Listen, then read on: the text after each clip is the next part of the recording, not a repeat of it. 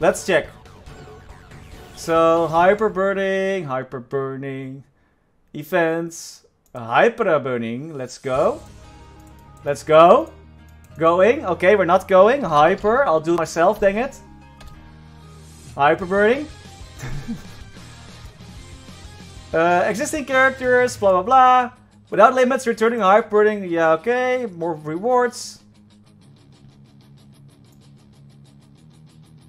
All the same.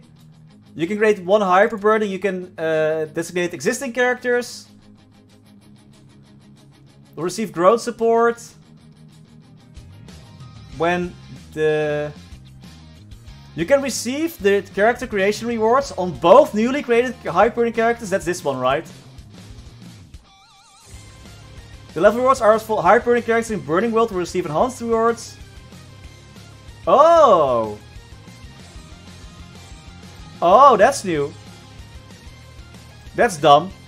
So, for the next hyper burning, like let's say if I hyper burn my level 225 Paladin, I will only get these rewards.